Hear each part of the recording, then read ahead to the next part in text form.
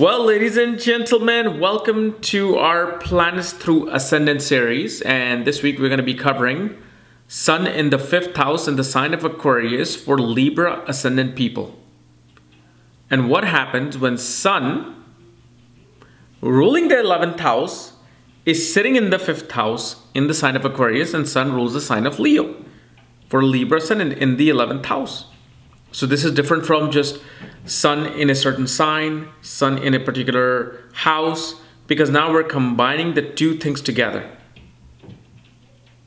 And now Sun also rules a certain placement in your horoscope.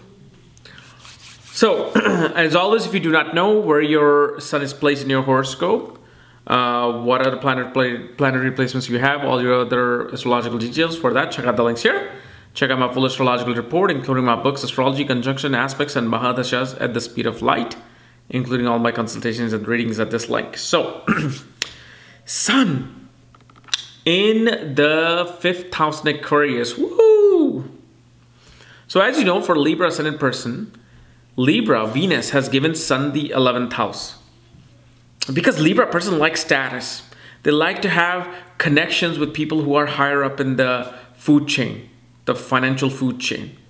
The Libra people are always like to have friendships, network circles, professional acquaintances who are executive, politically connected, who are, king of their industry. People who are very dynamic, creative. Because Libra is a sign that likes to feel secure through relationship. So Venus is like, I'm going to give Sun the 11th house to rule. But also, if you notice, if you do not know Vedic astrology, is Sun also becomes something known as Bhadakesh for Libra. And Bhadakesh means obstruction. It somehow obstructs things. It somehow gets things stuck for a while somewhere. So now Sun is directly opposite 7th from itself.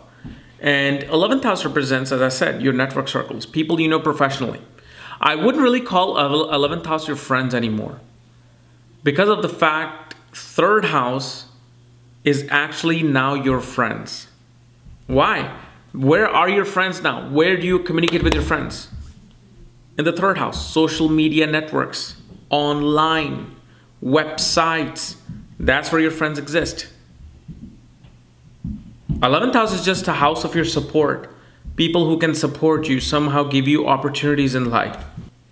And these are the people who kind of help you go to, the higher ladder in the success table. But 3rd house is more like the people that you like to hang out with, people that you like to forget about your work actually. So 3rd house is actually your friend. So 11th house, which is lorded by Sun, is now sitting in the 5th house. What is 5th house? 5th house represents children, education, arts, media, creativity, cinema, performing arts, speculative gains, politics, consulting, many other things. So first of all, 11th lord is now in the 5th house in the sign of Aquarius, which is a very eccentric sign, very unique sign, very dynamic sign, especially a sign that likes to do things in a very unique manner. It's a sign of the collective consciousness, about the collective. Like, okay, I need to get everybody together to do something in my life. So here, first of all, shows that you like to create friendships and network circle with people who are either in the entertainment industry or in the scientific field. You always tend to make friends with people who are very eccentric in nature, because you are eccentric in nature. You are friends with people who you just can't figure them out. Like, is this person a very angry person, happy person, sad person, motivated person, ambitious person? Because they're everything in one. And they will show little tidbits of everything at any given moment. This is the person that finds great joy in teaching their children about science, technology, about how to be innovative, how to like improve the world. But also Sun here will create delay in having children. Why? Because remember, Sun is the 11th house, which is obstruction house. Bhatakesh for Libra ascendant. Each ascendant has its own obstruction house and a sign. So shows here, Sun, because it's so hot, such a hot planet, and sitting in the enemy sign of Aquarius, which is co-ruled by Rahu and Saturn. So here's Sun, because wherever Sun sits, remember, it kind of burns the significance of those things. So being in the 11th house, it'll show that people will get children late in life, like in their early 30s or mid 30s. And shows that through the birth of your children, your gains will start coming in, all your hopes, wishes, desires will happen. This also shows you're very conservative with your investments, but at the same time you're not. Why? Because this is a very eccentric personality. At 1 minute, like the 1 year, they do not want to invest any money. Next year, they're investing more than 80% of their wealth in some investment. So again, you can't really say, well, you will or you will not do it.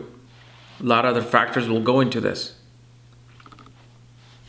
And usually a person would be greatly interested in attaining education in fields of science, technology, new age technology,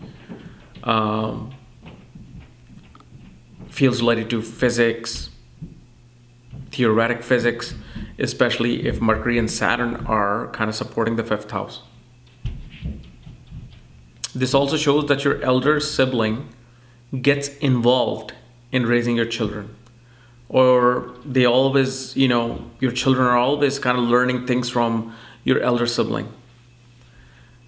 This also shows, because Sun, the significator of father, authoritative figures, is now sitting in the 5th house, shows perhaps your father had a huge role to play in the education that you chose, in the type of title that you have now in life.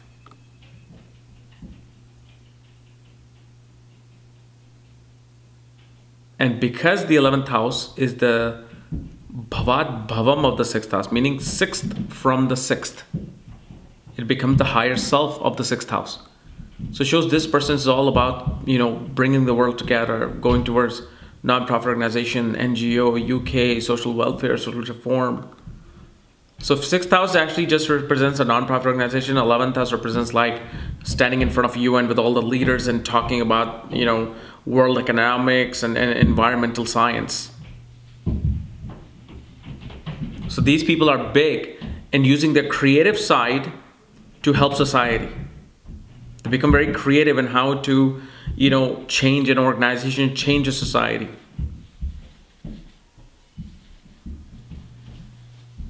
But obviously other planetary placements have to support certain tasks, whether this person is going to be in science, technology, social work, or all of them together.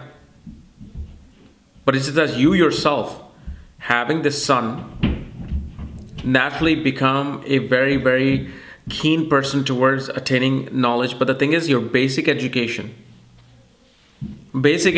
always tend to give you a lot of breaks, or you'll just have a hardest time trying to get your basic education. But if you go for a postgrad education, higher education, that'll be easy depending upon how your 9th lord is, because now it's not obstructing your 9th house, it's obstructing your 5th house. Okay, so guys, this is my analysis of Sun in the 5th house for Libra Ascendant people. If you're new to my channel, subscribe below. Again, if you want to know where your Sun is, all your other planetary placements, my books, reports, consultations, for that, check out the links here. Otherwise, we'll see you tomorrow with our conjunction video. Bye-bye.